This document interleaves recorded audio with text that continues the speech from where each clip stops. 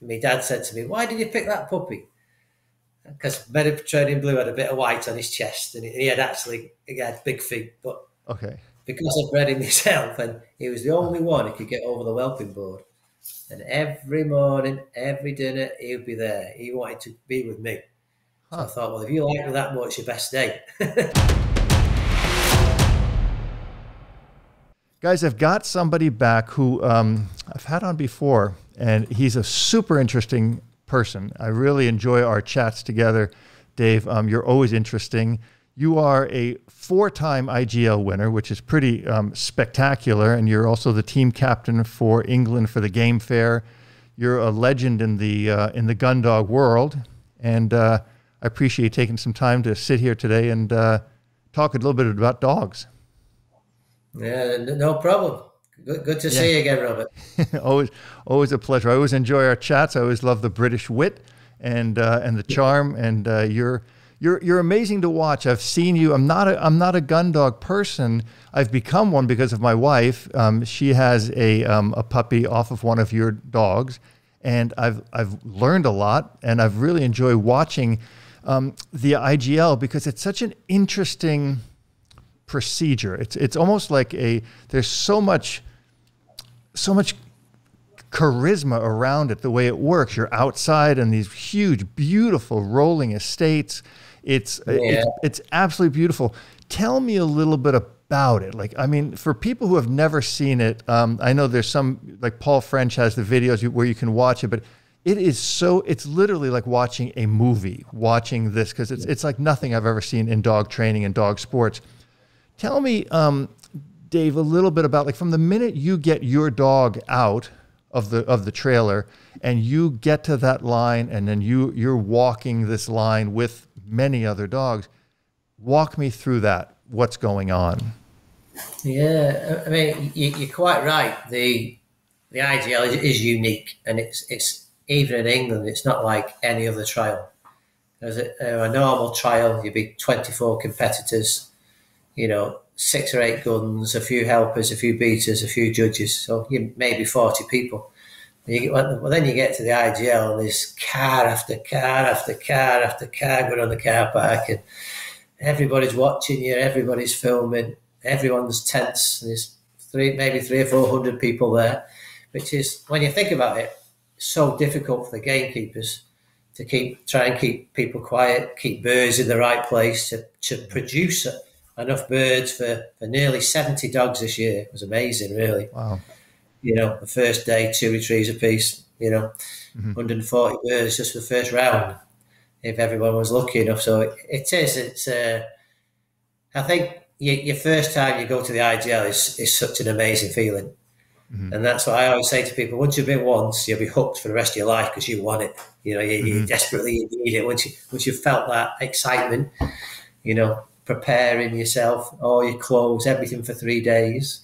A day Yeah. before getting there, probably a day training on the way to there. So it's a week's event, really. Mm-hmm. And then then you're crossing your fingers, hope you get a good run of birds, because that's the thing. You don't know what you're going to get Yeah. at any time. It's the luck of the draw, right? I mean, it doesn't. You may get a duck or a pheasant, or you may get a quail, right?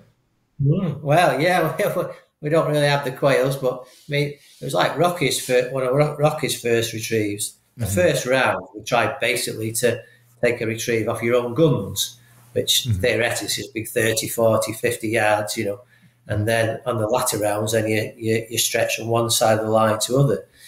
But a partridge had gone on and towered over this fence on the other side of the valley. So my first retrieve was second dog down on a running partridge at probably 200 yards. Wow. So I thought, Christ, I'm going to be out before I start. But, Right. luckily, he made a bloody good job. He looked smart, to be honest with you. Got Mm-hmm. across there in one cast. And the bird had just dropped in like a very small valley within a big valley. Mm-hmm. So I got him in there. I saw him. The beautiful thing with Rocky is when his tail goes, you can read him like a book. Some dogs are hard to read, aren't they, when they're touching scent and touching game. Once he does that, then you put your whistle away and let him get on with his job, So my first retrieve was quite a good one with Rocky. So how much of it is handling versus how much of it is letting the dog do his job or her job? Yeah, good question. Good question. And the thing is when to step in and when not to step in, when to Right. trust your dog, when not to trust your dog. You know, and I think a dog should be able to take them early retrieves if it's markable and do it on his own. And that's Mm-hmm. one thing. Older I get and longer I get into my career, I like my dogs to be a little bit more natural. Mm-hmm. You know, I think there's too many of the modern handlers today, what I call too pit poppy. You know, dog daren't go past a bird by a yard, stepping in, and you Mm-hmm. know, he'll do that on his own. But then, of course, there comes a point where a good team, and that's when the handler steps in. You know, before he goes over a brow, before he goes out of sight, is he touching scent? Is he on live birds? Are you going to trust him and let him go out of the area? You know, Right. the same as the thing like Bailey, when Bailey won the championship, when I let him go on the runner. I mean, one or two people said to me, how did you let him go? But I knew the dog like back to front. Uh-huh. Once he touched the scent, I thought he's on a wounded bird. He's not coursing game, Mm-hmm. and that's it's a split second decision you have to make. Mm-hmm. You know, sometimes you get it wrong. That separates the men from the boys, right? Well, certainly does. Yeah, yeah, yeah. So, are you judged on, like, do you have to handle a dog, like, or can the dog just on his own freely go get the game, bring it back, and that's it without handling? Yeah, I mean, theoretically, you could just say to your dog, "Go back," and each Mm-hmm. retrieve, and he goes and picks it and comes back, and you could win. Just like A without lot. ever handling. Yeah, theoretically, yeah. If you got say you got 11 marked retrieves, Mm-hmm. which is theoretically possible, Sure. but obviously, if you don't, then that's when you need to handle your dog. If they shot 3 or 4 birds, Mm-hmm. I think this year's championship there was a lot of handling because of how the game came. Mm-hmm. Because the game was came in little flushes. There was 6 or 7 birds shot at a time. Sometimes I never had one mark retrieve in three Okay. days. So you came Wow. in, you're basically taking um, your information off the judges. They say there's a bird here, there's a bird here. So there's a Right. lot of handling, a lot of blind retrieves. Right. And explain the blind retrieve. I mean, I know what it is, but a lot of people don't know what that means. A blind retrieve is where you come in and you've not seen it shot. So you have no idea where the bird is. The dog's not seen it. Like you may have come into line and you'd have been like in the crowd 10 minutes ago, and they got several birds down. So the judge will give you as good as an area as he can. Okay. And to be fair, it was quite difficult. You know, these birds were sky high off the top of these mountains in Scotland this Right. year. But the shooting was fantastic, you know. And because they do the best trying, no one's perfect. They can't mark the exact area. And I Sure. don't think the judges like to give you an exact area. At the end of the day, they want to see your dog work a bit and do it naturally, you know. Right. So a blind is where all you're doing is going off where a judge has told you. Then you have to send your dog, stop him, hold him in the area, maybe 50 yards away, maybe 200 yards away, over fences, over rivers, over dikes, you know. And so you don't even know where the bird is on a blind. Only not until you've been told. Right, right. But I'm saying you don't know where. In other words, in America, in the field, in the AKC hunt test, there's a certain area. The blind is always in that area, and they'll always send the dog to that. Okay, so it could be for one person, it could be 100 yards this way. Another person could be 100 yards the other way. It Yeah, depends well, where that that's bird the thing. fell. Exactly. With the walked up trial, you're taking in different terrain all the time. You're on the move. So, I mean, I think that's why I love walked up trialing as opposed to driven trialing. Every step's different. Every 20 yards is different. You might get one over a wall, over a fence. Or you might get one land in the open on the flat. You might be lucky. So, you know, And it how far for the walk up trial, how far are you walking? So you'll have 50, 60, 80 people with their dogs. All the dogs are out at the same time, right? all the dogs are out, but only 4 are competing in line. Right. Right. So Okay. So 4 are in the front competing. Exactly. But you can have 50, 60, 70 dogs behind you off leash working, in theory, ready to work. Well, the dogs are not competing will be on the lead. Oh, they Be are. with the Okay. dogs. Yeah, they'll be with the dog steward. So let's pretend we're just starting. You'd have 1, 2, 3, and 4. Hmm. Then you'd have a team of guns. So you'd be spread equally in between a team of 8 guns. Then your judges, Okay. and then your cameramen at the IGL. Then you'd have your number board helpers, your game carriers. So there can be Mhm. 70 people in line at the IGL. Wow. It Wow. is, yeah. And then 300 people on the side, and then you've got your dog in a valley, 200 Yep. yards away, and he's got to pick you out. Right. It's quite amazing, really, what they can do. No, you've gone, how many have you competed? I know you won 4. How many have you competed in? Oh, IGLs. I Yes. think I've been to 25 different IGLs now. And the Yeah. first one you ever went to, what was it like? Like when you first, you probably went and observed it, but then when you first competed, was it exciting? Were you happy, or were you just nervous as a hill of Oh, beans? I was like a kid at Christmas. It was amazing. Yeah, really. Yeah. Yeah, because I went probably 10 years on the trot just watching as a competitor. Aha. As a, Okay. as a spectator, sorry, and so I went to a lot of championships, so I knew the format. But the first one I went to, like, I was awesome. The Wow. buzz you get, and it's everything. You got nerves, you've got Yeah. a lifetime's ambition to get there. Is it going to go right? Sure. Are you going to make yourself look a fool? Yeah. Everybody's watching. Right. There's a lot of ups and downs. Now this year for 2023 or 2020, this last season, you went with Yeah, 5 dogs. Yourself and your girlfriend. You had 3, and your girlfriend had 2. yeah. From the kennel we had 5. I qualified 3. 5-3. And Louise qualified 2, yeah. So a good achievement. Yeah. It's the first time I've ever qualified 3. Wow. I mean, that's pretty. Yeah, And now you trained all of those dogs and yeah, qualified with them. yeah. I trained them all, and Wow. Louise the same, And like Louise's dog, the old dog Andy, he was originally my Mhm. dog. I think he qualified. I think someone will pull me up if I'm wrong on this, but I think he's the only dog that's qualified with 3 different handlers, which is Wow. quite unique for a dog. Now, how old is Qualified. that's Nettlebray Andy, right? Of Fenderwood. Yeah, he was the oldest dog in the championship. He was 9.5. Wow.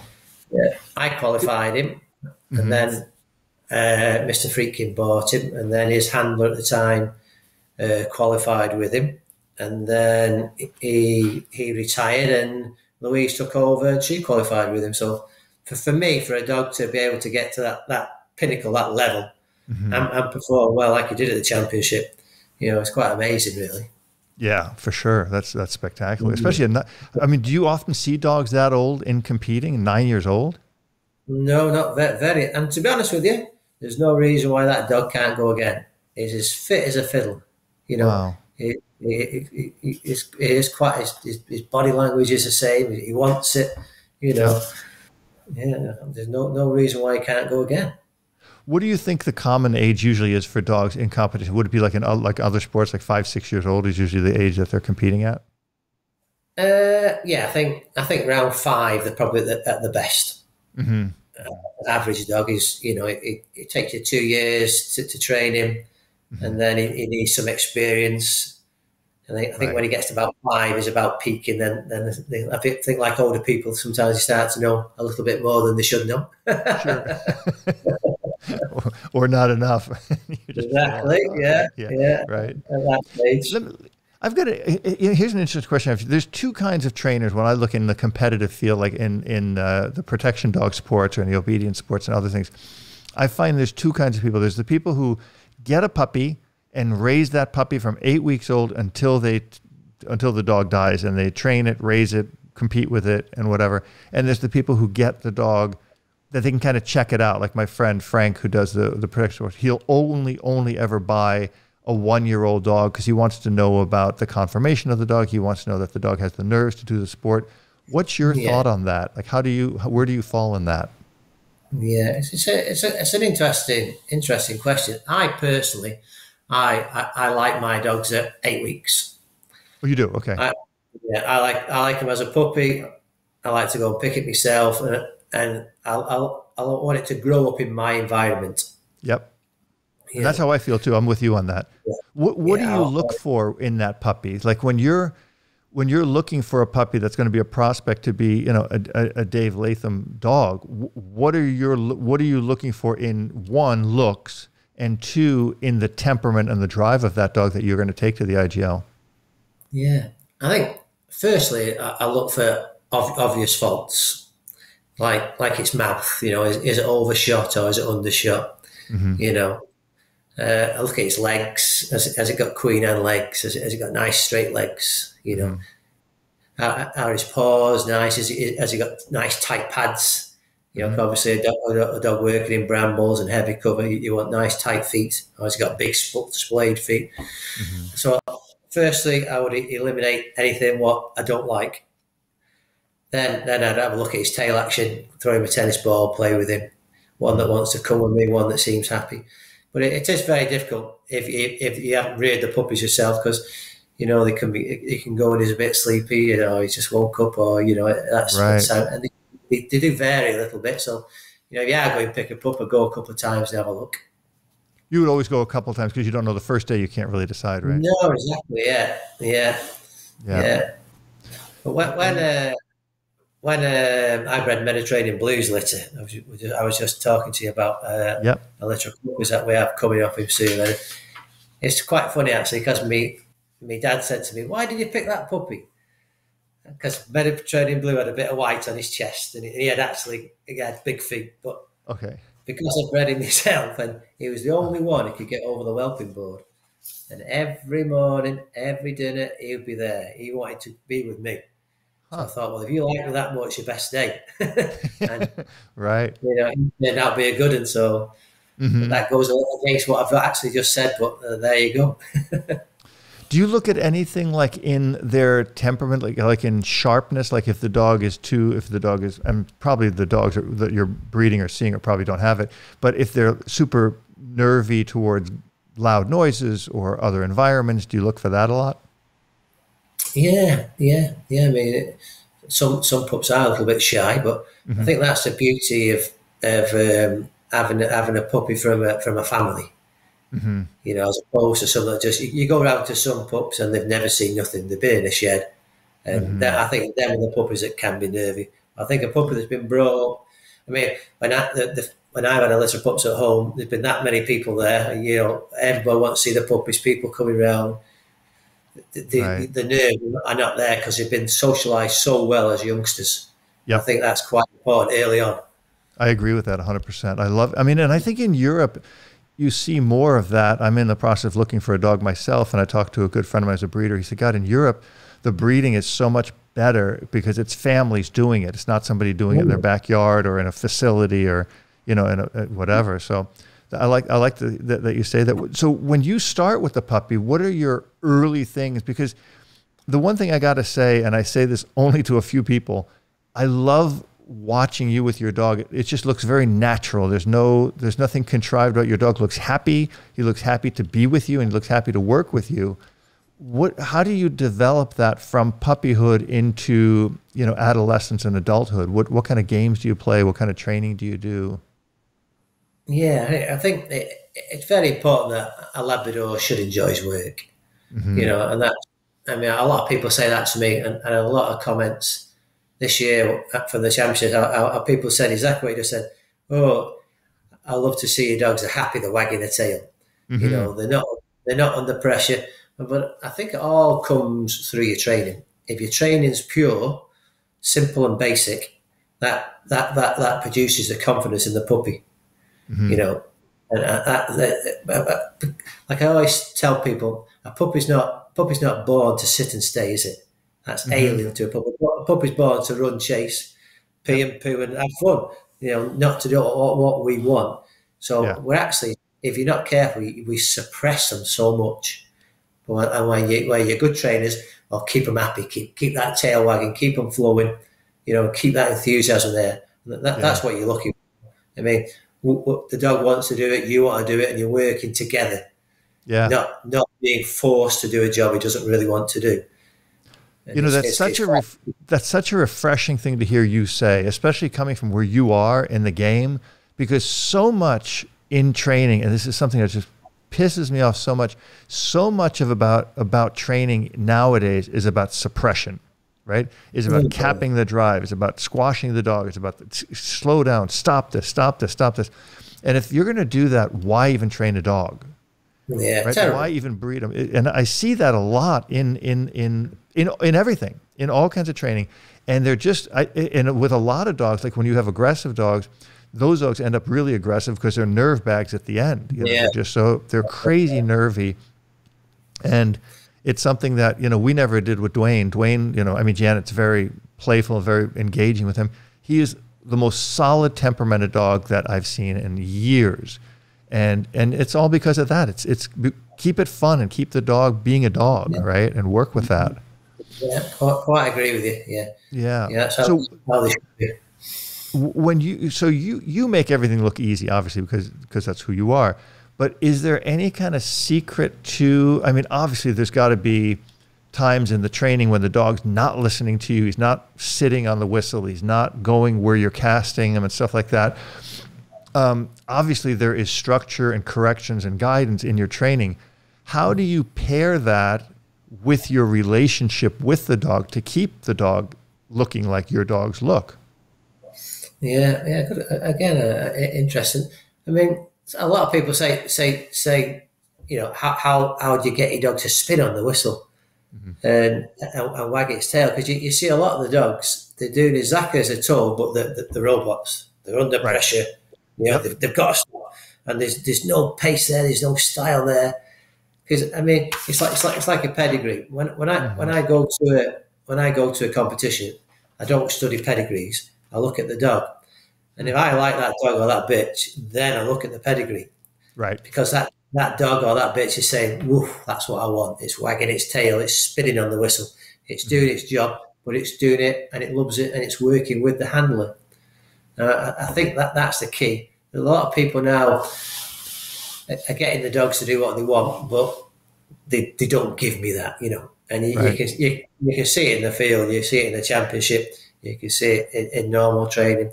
The flat, the tails are under the legs. I mean, that tail's a huge benefit to a dog when that's wagging and he's spinning on the whistle and the tail's going, he's taking a line. But the dog has to trust you, and it has to trust your training. And it's not always so easy. But how do you pair it? Because I mean, I've done it with my dog. I'm just wondering in gun dog stuff, is there a difference? Because you have to correct the dog. But in my philosophy is always, if I'm going to correct the dog, I've got enough deposits in his piggy bank where he knows I love him, he knows he trusts me, he knows everything is safe, that if I give him that firm correction, like, no, pay attention, that he goes, okay, I'm sorry, you've been so good to me so far. This is just this is an interim thing. This is just happening to set me back. Is that something you look at in your training with the dogs as well? Yeah, I think what I like to do, let's say a dog's gone off the whistle. Like I was out the other day and the wind was howling on this big bank, and on the far bank, a young dog went off the whistle. But a lot of people will then go out to the dog but say nothing. So to me, that dog's where we were, probably had a minute of doing what he wants on his own, completely out of control. I like to verbally cuss him. So all the way across that valley, hey, I'm coming. You look at me. And I want him to stand there and look at me. So I'm putting him under pressure. But once I get to him, then there's no pressure on him. And then I said, the pressure is me coming. And the essence is you go every time. Yep. Not once in a blue moon, not once when you're really mad, not once when you're embarrassed. You go. And like we did then. This was in a big valley, so it was hard work getting there. So the exercise is we did on the flat. We reproduced the same thing, but where we could get to them a bit quicker. We used the wind, pushed them into the wind to make it difficult with the whistle. So thinking in front, say, next time you go off the whistle, I'll be see that a little bit closer. But I think that's the key to it, is being 100% honest and get out to them dogs on a regular basis, not every now and again. Especially I think what you're saying there kind of relates to what I talk about a lot to people. I have a problem with people when they don't correct the dog when they're making a mistake. If they're making even a small mistake, I want to correct it.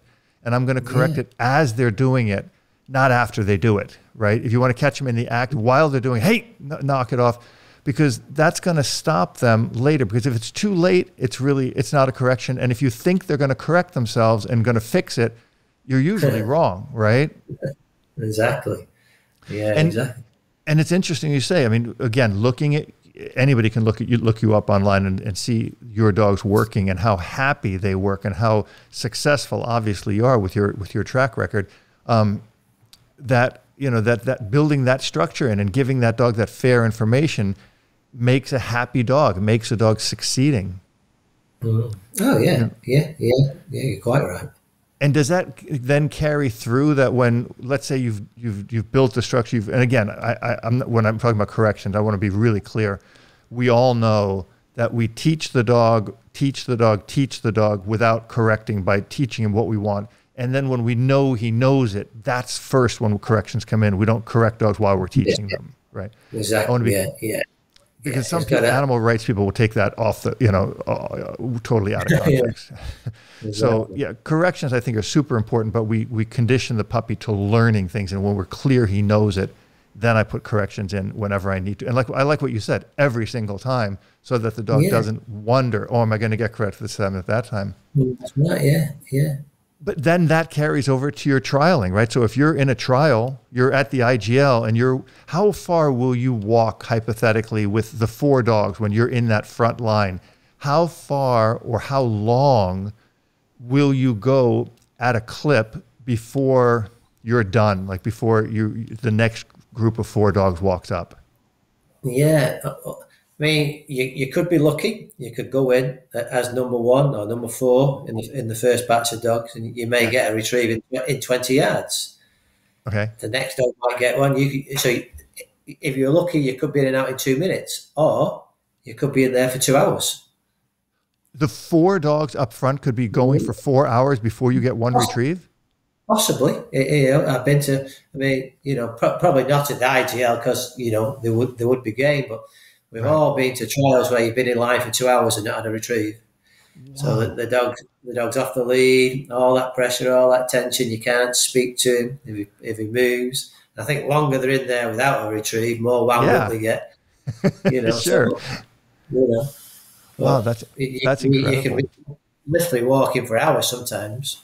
Now you're saying you can't talk to him, so you can't tell him heel, sit, wait, get back, or slow, whatever?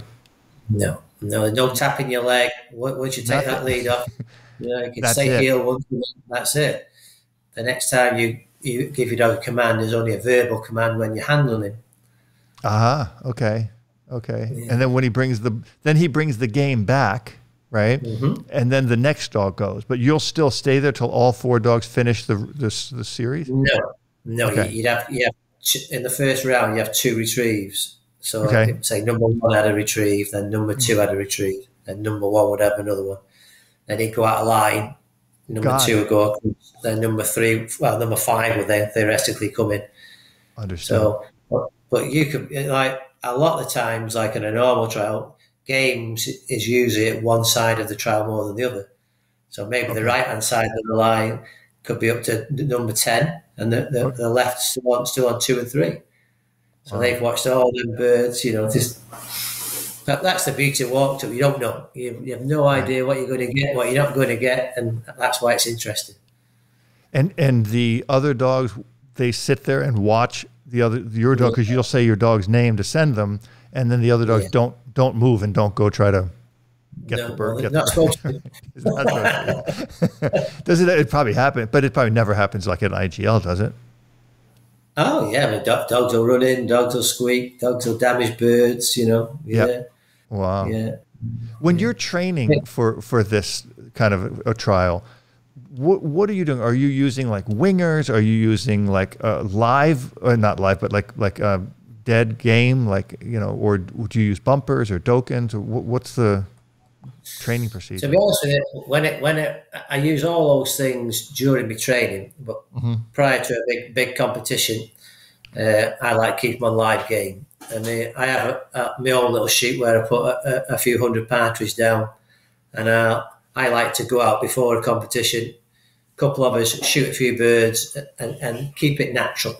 You Hmm. know, I think especially an older dog, you get when you bumper boys and you get when you dummies, and they don't really do nothing wrong. They Hmm. haven't got, they're not lifted it. You take them into a shooting scenario, into the field, a live game. Hmm. They come up a gear or two. So I like keep them on live game all the way through the season if possible. You can't Ah, always do it, sure. but certainly before the championship, I had a couple of days in Yorkshire, a couple of days in my own place on the way up to Scotland. So so you're preparing them all the way up on the real thing on different terrain, and obviously, I mean Cheshire's flat grassland.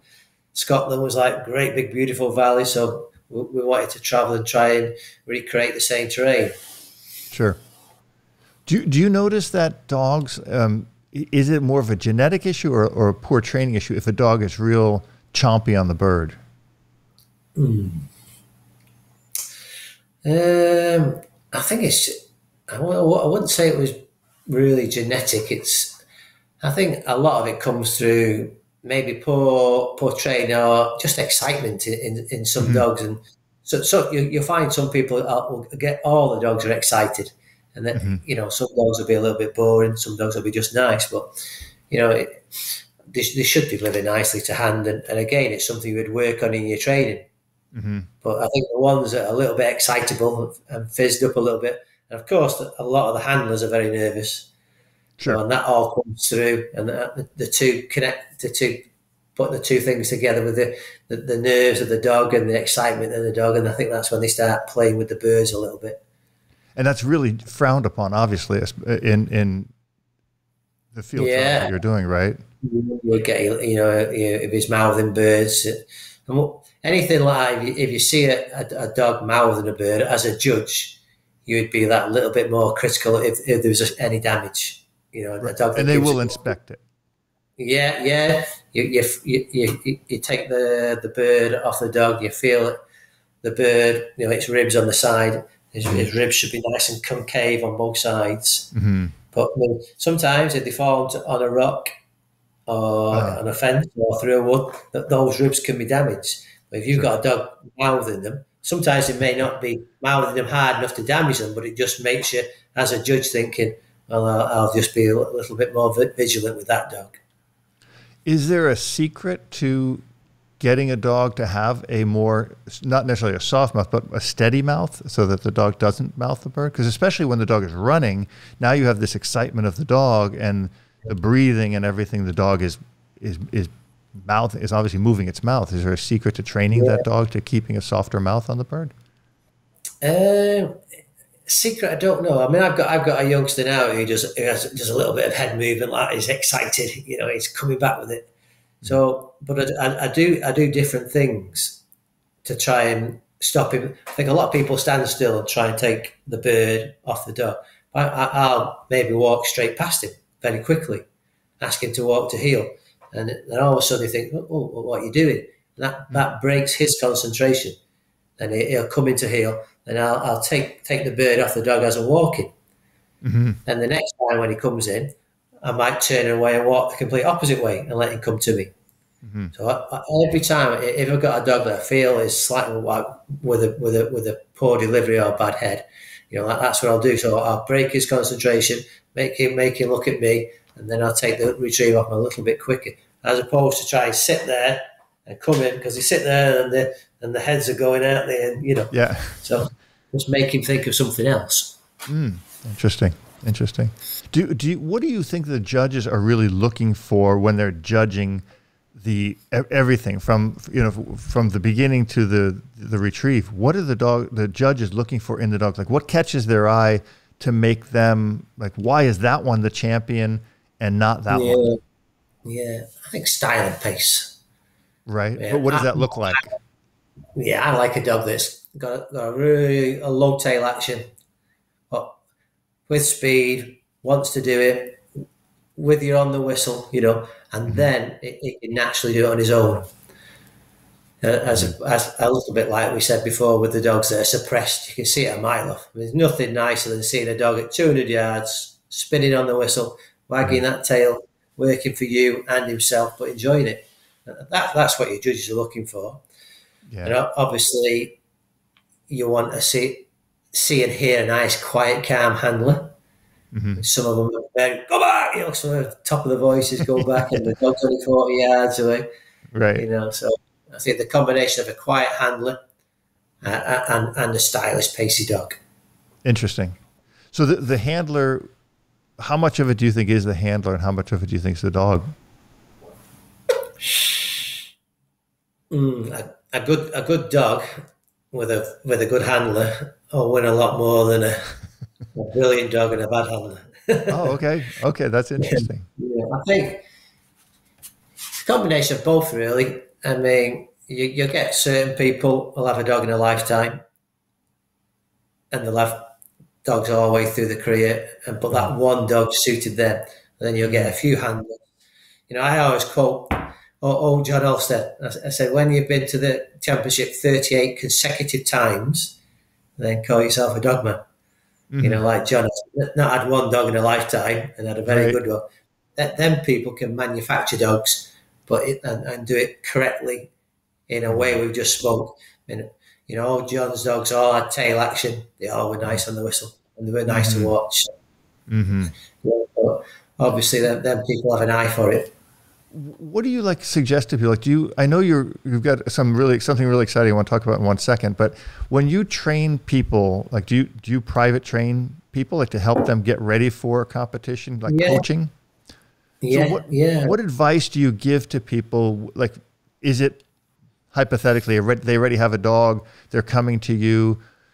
Tell me a little bit about that picture. I come to you and I say, okay, Dave, please help me with my dog, and we're going to work together. What are your little tips that really develop that relationship to get it in unison to work?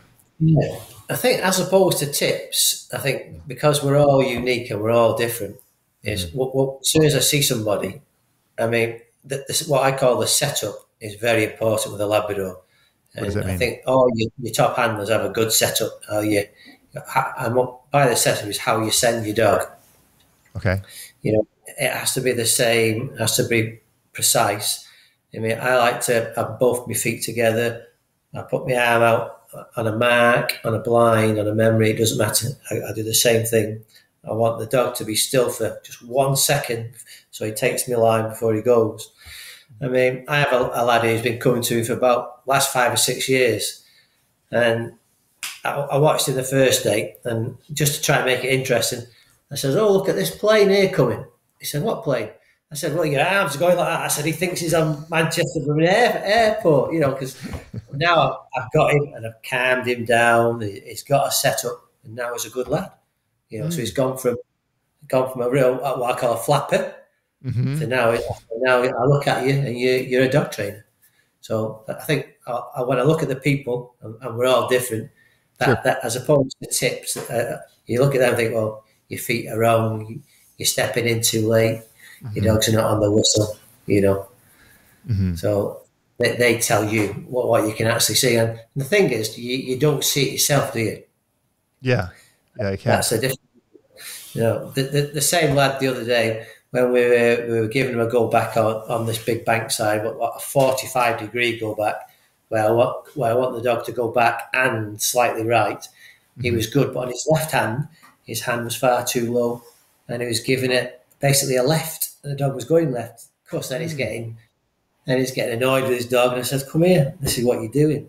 The dog was actually doing as it's told, but he didn't realise he was giving it the wrong command. Interesting.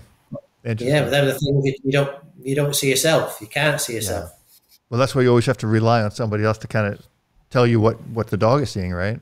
Yeah. The picture. Well, you think most top sports people, they all have a coach, don't they? Absolutely, the best ones too. Your tennis players, your cricketers, they all got coaches. They all got someone. Your golfers, they've all got someone behind them tweaking the things, Yeah. Have you ever trained any other breed for hunting besides the Labradors? No, not really. No, just a little tiny few golden retrievers, but that's it. To be honest with you, it really is a sport for Labradors, right? Oh yeah. I think there's so much to do with the Labrador. You haven't got time to do anything else. Yeah, yeah. Do you own any other dogs? Do you have any other pets or no? No, just working labs. Just your working labs. And when with your labs, do they live in the house with you? Do they live in a kennel? What's the relationship like on a day-to-day basis? To be fair, they're more or less all in the kennel. But Uh-huh. I mean, I only have a small kennel, and we go out every day. Take Uh-huh. all the dogs with me. They all have a run in the morning. I'll train a few, take them out in the afternoon. They'll have a run, like So they're not locked away in kennels. They all Right. have it. Have a great life. To be fair, Yeah. And they get to go out and train with you every day? yeah. We go out every day. Yeah, and of course we go picking up in the season and to all the England competitions and one thing another, So yeah, they've got So a great life. when you qualify for the IGL, because the IGL is not something everybody can go to, there's a strict qualification for that. Talk about Yeah. that for a second, because I think people may not understand what's actually involved in actually getting invited to go to the IGL. Yeah, well, first year you have to win a novice trial. So, and these trials are open to all England or Europe, whoever wants to come. They're open to the world, really, basically. So, you win a novice, and that qualifies you to run into opens. And there's several ways you can get to the IGL. Actually, at present, you can get there on 3Bs or an A qualification. Now, an A qualification is if you come first in a 2-day open qualifier. So there's 24 dogs over 2 days. If you win that, that's an A qualification, and that's automatic qualification. Okay. If you come second in a 2-dayer, you get a B qualification. Or so you could theoretically come second 3 times and qualify. Or if you win a 1-day open 12 dog, that Okay. gives you a B. So Oh, that gives you a you B. may Okay. so you could win 3 1-dayers or win one day and come second in a 2-day open. I think a dog that actually gets there on Bs is, although he may not have won, but he's a good dog because he's a quite consistent dog. Mm-hmm. Mm-hmm. I think this year was a bit of a record. I think there's about 6 dogs that got there on Bs, which is very unusual. Wow. Is Mm. 6 out of how many though? Out of I think there was 67 dogs this year that qualified for the Wow. championship. Yeah, a Wow. lot of dogs. Yeah. That's quite a big one, huh? And that's over. What was it? You said 2 or 3 days? The championship is 3 days. 3 days. Yeah, yeah. So it's a long time. And it's always in the winter, right? The IGL is always in the Yeah, winter. yeah. Okay. It's usually the first week in December. Right. Yeah, And obviously then, during the season. but you also do the game fair, right? Yeah, we do the 3 game fairs. Yeah. And but the game fair is in the summer, right? Yeah, they're slightly different, aren't they? They're dummies. Mm. So Oh, the dummies. they're nothing to do with live game. They're out of season Oh, okay. on So, your canvas training dummies. yep. So everything in the game fair is with dummies. There's no live game. No live game at all. No. So tell me a little bit about like the difference between taking, because you've done both. Obviously, you're the captain of the team.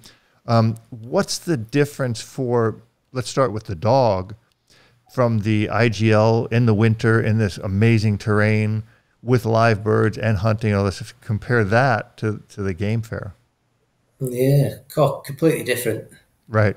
Yeah, I mean, there's not a lot of the dogs can be at the top of the tree on game and on dummies. Really? Okay. Yeah, some of them can, and then you'll get dogs like I'm really keen on game Mm-hmm. and a board on dummies. You see, so although they're stylish and can win a trial and look brilliant, you take him to a working test where he knows it's a canvas dummy. Ooh, another one of those things. I'm bored. You know what I mean? Yeah. And then you get on the other hand, you get some dogs that are brilliant test dogs, Yep. full of life and style. But you put them into the shooting field, you can't hold them, or they'll squeak or make noise because they'll lift too much. You see, Mm-hmm. so getting a real good one that'll do both the top of the tree. I mean, like a dog like Ricky. Ricky's been top dog at the game fair. He's had a super run this year with the IGL diploma merit. he'll go as hard for a dummy as he will a pheasant. There's no difference. That's why he's a joy to train, actually, because it's the same every day. And Ricky's out of who? Ricky is out of a bitch called Greedy. She was an international field trial champion bitch, and Greedy was a really hard going bitch, really stylish bitch. She was out of out of a dog called Ragwee's Travel. Travel was a super dog. And the on the sire side was he was a French dog, actually, international field trial champion. Enjoyed the quarter. I can't pronounce it. He was an old dog that had done a lot of winning, and that's what we were looking for when we bred that dog. Because Greedy was full of life, so we wanted an old dog that we knew had been to the championship a few times. He'd done very well from Belgium, actually. And so that was the reason why that mixture was there. As opposed to putting to a young dog who you didn't know, was it going to do a year trial, was it going to do 2 years trial, was it going to go over the top. So an older dog that's been there for 4 or 5 years, you have more of an idea if it's going to be level. Yeah, that's really interesting. Because you don't really know on a dog, if you're breeding really young dogs, what you're looking for or what you're going to look at when they're 5, 6, 7, 8 years old, right? No, it's quite true. Because usually by the time a dog's starting to produce good stuff, he's dead. Yeah, because it takes him 3, 4 years. If you make him into a champion when he's 4, then people start to use him. And of course, the puppies have not come through, and then he's at the end of his career. Sure. So it's a very short career, really. Yeah, it's a real crapshoot. Yeah. How important? That's an interesting point. It's like with male dogs, we can collect them and we can keep them on ice for forever. But with the females, we really don't have that option. How do you weigh that tricky balance to say, okay, this is a great male dog. Now I'm looking at a female, but I don't really know much about her. Because at breeding age 3, 2, 3, 4. She hasn't really proven herself that much. How do you select the female that you're going to really trust with this, this male that you really know as a producer? Well, that's true. Yeah, I mean, breeding is a very interesting part of it. I've just mated Meg. Now Meg's like 5 years old now. She went to championship this year, and I decided to breed off her. She's proved herself, and I think this is what people should be looking at when they're buying puppies, because there's hundreds of bitches out there that have won nothing. I'm not saying they're bad bitches, but there's very, very few that have proven themselves, have been in the field, they've competed regularly year in, year out, and gone to the championship. To me, you want to be getting or trying to get a puppy from that dog to a champion, as opposed just a champion dog to a bitch that's going to have a litter of puppies for make some money. So to me, when I'm looking at pedigree, I want that bitch to have won. To me, that's very important. And she's proved herself. She's not just bred well; she also can do the job. Yeah, for sure. You said something interesting too earlier in our conversation, where you look when you go to a trial, you're looking at the dog, and if you like the dog, then you look at the lines of the dog. You don't look at the lines of the dog and then decide, right? No, exactly. I like the dog to catch my eye. Yeah. And then I'll go and look at the program and say, oh, it's by so-and-so's dog. And then I may go to another trial a few weeks later, look at a dog. And then if a trend comes where it's the same dog, then I think, all right, then you're telling me something. As opposed to just studying paper. Yeah. The paper at the end of the day doesn't do the work, does it? Sure. That's very true. That's very, very true.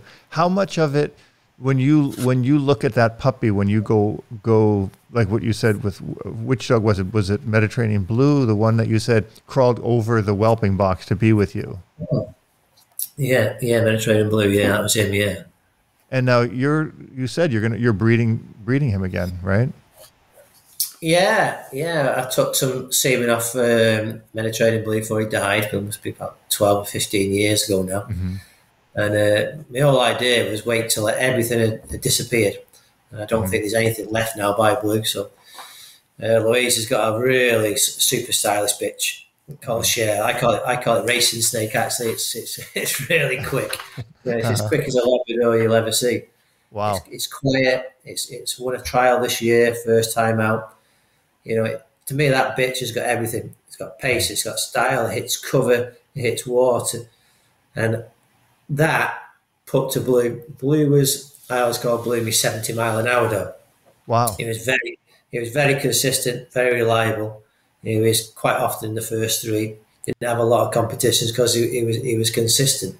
Mm-hmm. Now, to me, that on paper should be a nice mix. You put in a firecracker to a really steady dog, and let's hope we get something in between. So we obviously artificially inseminated her a couple of weeks ago. We actually go tomorrow to see if she's in pup, so that'll be exciting.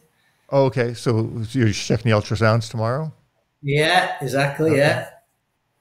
All right. Well, I'm hoping you're going to get something really nice there. Now, you'll keep one of those pups? Yeah. Oh, yeah. I shall keep. If there's a red dog in there like Blue, I shall keep one of them, I think. Right. Do you like the red ones? As long as they aren't too dark. Ah, okay. I don't like them too dark, actually, but blue is like one of the very early reds, actually. I think so. It's a beautiful color. Are you partial to any of the colors? I mean, do you look at one and say, like you prefer blacks over yellows or reds, or? I've got quite a lot of yellows early on in my career, and then so I think I'll opt for a yellow one this time. I think. Yeah, you can guarantee they'll be black, can't you? Right, that's always the case, right? Whatever you want. Yeah, exactly. I'm just curious because you said something about qualifying for the IGL, and this kind of just popped in my head now. How common is it for someone from another country? I mean, I'm sure like England, Scotland, whatever there, but like from somebody from the United States or from France or from wherever to qualify for the IGL. Does it ever happen? Yeah. I think there's more and more Europeans now spending a lot of time in England. Okay. Some will come over for the whole season. They'll be over in August till the championship. Oh wow! So I think there was three or four this year. Or was it more? Only two was it? The two or three Europeans. Yeah, Marley, yourself. Yeah, so I think there's more people actually qualifying now than they did years ago. But never an American, right? Noah qualified. Noah Parsons from America. He actually qualified with Andy. He was a dog that I had. He came. He ran him for Mr. Freakin professionally. So I think he was the first American actually, and he did very well with him. Wow, very very interesting. Well, so one thing I want to touch on, because we talked about this off the air before we started. You're going to start, and I pushed you on this when we first talked, to do some online kind of mentoring, training, and presence for yourself. Yeah. I think I'm going to join up with Gundog TV and start doing a few little videos on a weekly basis. So that'll be something interesting to look forward to. Yeah. Now, is that going to be something where people can subscribe monthly or buy a course or something like that from you? Yeah, I think let's just subscribe monthly, and each week there'll be two new videos coming out. Okay. So, but there'll be I'm not going to do it like 8 weeks old to a 2-year-old fully trained dog. It's just going to be what Dave Latham does on a normal day. Yeah, that's super fun, right? I mean, that's great. Yeah, if I'm going out rabbiting, there'll be a little bit of that. If I'm with a puppy, there'll be a little bit of that. If I'm building a pheasant pen, there'll be a little bit of that, so. Oh, that's great. Everything that we do on a normal basis, and let people see and show them the training ground we have, and the methods we have, and how we do it. So it should be quite an interesting project. Looking forward to it. So when do you think that will launch? Be a couple of months, I think. Okay. Yeah, we're just starting to do a bit of filming now. Okay. When it stops raining in England. If. Yeah. I mean, you train in the rain, right? Yeah, we go out most days. Yeah. Yeah, I mean, that's, I think so many people who live, especially in Southern California, the rain is like, and I'm not just talking about, hunting stuff, but most other trainers, once it's raining, that's it. They put the dog inside and they're not going to go out. And I think it's such a bad thing. So you'd never get one trained in England, would you? I guess you wouldn't, yeah. You'd never get anywhere.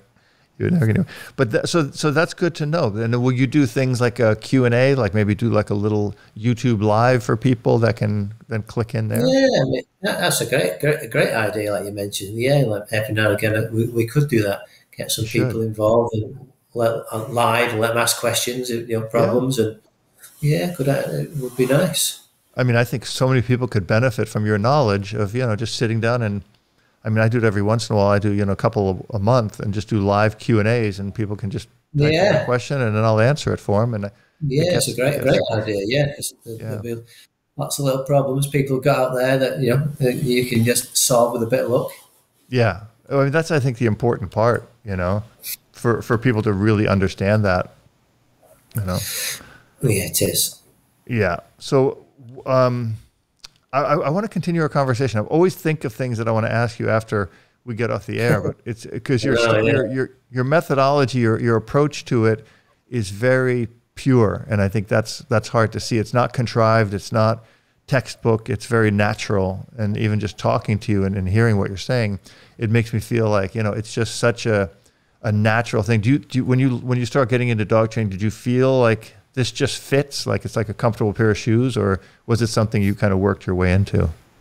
No, I think you're dead right. I mean, sometimes people say to me, "Who showed you how to do that?" And Hmm. I think, well, it just comes. I don't know. I mean, sometimes I change things to do. I think, why have I never thought of that before?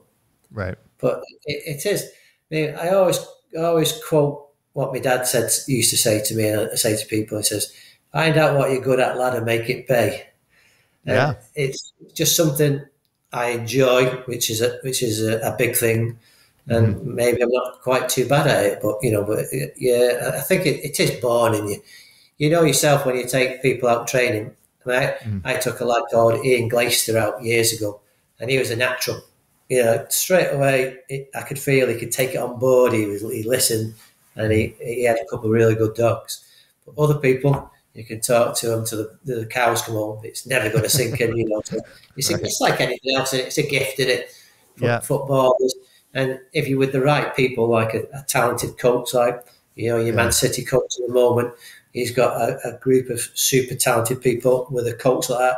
You're going to Hmm. take some beating, but Yeah. you still need that basic talent, don't you? Yeah. And I think you're born with that. Yeah. What does that look like for you when you go like one of your training sessions? Because I want to kind of paint the picture, because you're saying you're going to post these videos now. People can join up online and watch you go. Which by the way, Dave, that's a brilliant idea, to just watch you in your natural element. Hey, here I am getting my jacket on. We're going to go out and Mm, we're going to train our dog. yeah, yeah, What does that's that look exactly like? how. We Yeah, And I'm telling you, I think that's a winning idea, because that's what people need to see. They don't need to see this staged production of this, and these edits and everything no, fancy. I want to see no, behind the scene. I want to be a fly on the wall, and I want to kind of buzz around behind you from the minute you walk out your door. You get your dogs, you walk on the field. Just run me through that in wrapping this great conversation up. Like, what does that look like? You're heading out. I'm coming over. We're going to go train together. What am I going to see? right, yeah, yeah. I mean, first thing is obviously you get to your training ground. Simple thing like just giving your dogs a quick run, empty your dog out. Hmm. Some people straight out the car, and the dogs are having pee and poo, and Hmm. empty your dog, let your dog be completely empty before you take him out training, and then a lot of it will be what age the dog is, what's Okay. it up to, and if I'm taking a person out on a one-to-one, I like to take a dog out at a similar age, because I Hmm. always try and tell people that I'm not. We can all make people look stupid. We can all put things on they can't do. But to Sure. me, I want to show you that I can do it. Hmm. It's not stupid. It's doable. And I think people actually learn more by watching than me just sitting telling them. Yeah, 100%. if we're doing like, say we're doing a hunting exercise and Hmm. moving from a hunting exercise to a memory, I'll go around, I'll show exactly first, put some scent down in an area with a few tennis balls, put a memory out on the bank near a tree, and explain to like where they want a focus point. So that dog's going to run and do 40, 50 yards and go at not go 10 yards and stop. You want him to really remember where that memory was. And I'll show him exactly how I would do it with one of my dogs, be it good or be it bad. And again, if it doesn't work, then they can say how I correct them. Hmm. See how I'll put it right again. Right. And then let them have a go. And it's much easier. It's like yourself, isn't it? If you read a manual to where if something goes wrong on your car, all the information's there, but Hmm. you watch a mechanic do it and then you come do it yourself. It's Sure. such easier. Isn't it? So that's the basic thing I like to work on if I can. I see. I see. With your dogs, are you going out? Like, how long will you train your dogs for? You're going to take all your dogs out at the same time, right? They're all going to come with you, and then you'll be out in the training grounds. How long will you Yeah, train one dog for? yeah. Just depends. I mean, I would only like to take one dog out at a time. Sure. I'll take several dogs out prior to the grouse season, Hmm. where I know I've got a walk with 4 or 5 dogs and they're going to be out all day. So then I'll practice. They've got one's got to stay while I work the other. Yep. But as a young dog, when you teach a young dog, I always keep them on their own. Hmm. It's far better. So they're all in the trailer and one works at a time, is what you're saying, right? Well, that's it. Yeah, yeah. They'll all have a blast in the morning, and they'll have them be in the trailer. But I think if you're with like an open dog prior, say, to a competition, you can really only train 2 a day. And Mm. because the thing with the Labrador, he's got to do nothing well. And I think that's what a lot of people forget. He's got to sit and wait for them 23 dogs to have a retrieve. And if he can't sit there and do nothing and be quiet, he's no good. You can forget Okay. about, your fancy 200-yard retrieves. He's got to wait, and he's got to sit there, be quiet, no Mm. noise, no whining, no moving. Yeah. So you can't just do them as quick as you can with the spaniel. I know a lot of spaniel lads can be about 15, 20 minutes, they're in. Them Yeah. labs need 2 or 3 hours, especially when you're getting towards the end. Whereas a younger one, you can probably go out and do them in an hour. But Hmm. what I like to do on my training ground is set a course up. Like I'll put my bumper boys out because I've got a lovely valley with jumps and fences and all that. So Mm. put bang box out, I'll put some blinds out, I'll put some memories out, I'll put some marks out. It'll take me probably 35, 40 minutes to set it up, but then I can go around and do a few dogs. And Okay. that's what I like to do with my clients. Like, we walk around. If it goes wrong, we can do it again and try and keep it interesting. Yeah. Do you have somebody help you out there when you're doing it? Do you ever go out by yourself and do it or no? Yeah, a lot of time on my own. I mean, I Yeah. spend a lot of time with Louise. We go out, if we haven't got anybody with us, we'll go out every day. If I've got a team of 6 people, I'll have a couple of helpers. Great.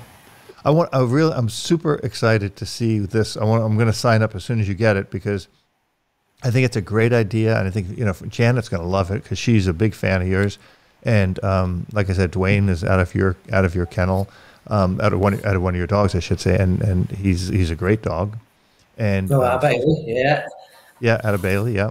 And, it's a really interesting sport. I think more Americans should really kind of look at the style of the field trials you guys run in England, because I think they're very, very different from the American ones, especially the American field trials tend to be, I mean, I think they're kind of harder on the dogs. I think yours is more poetically in line with the breed, but it's beautiful to watch. Yeah, I always say the trial is a brilliant thing. Yeah. Walks up to the trial is really interesting. Well, I keep promising Janet we're going to go one year, so hopefully the next year we'll go, or this year at the end of the year. Yeah, yeah, get yourselves over. So go watch a nice grouse trial on the moors. Would be brilliant. Yeah, no, we'd really love to do that. So, well, I'm going to put the links to, with the video will be up before this, before the Gundog TV stuff comes out, but we'll put that under there once it's available. And let's get back on the phone and talk again about all the stuff that you've got coming up. Yeah, good. Yeah, Yeah, I always enjoy chatting with you. yeah, but it's been nice. Yeah, enjoyed it. Yeah. So we've covered a few interesting topics. Yeah, always. So, all right. Well, I'm going to put a link to what are you on Instagram or Facebook? Anything yet? Or I know you've Just I'm on Facebook, but not on. Instagram. No. Okay, Facebook. Yeah. Well, I'll put a link to that down so people can follow you there and get more information about all your stuff and your trainings. Yeah, good. All right.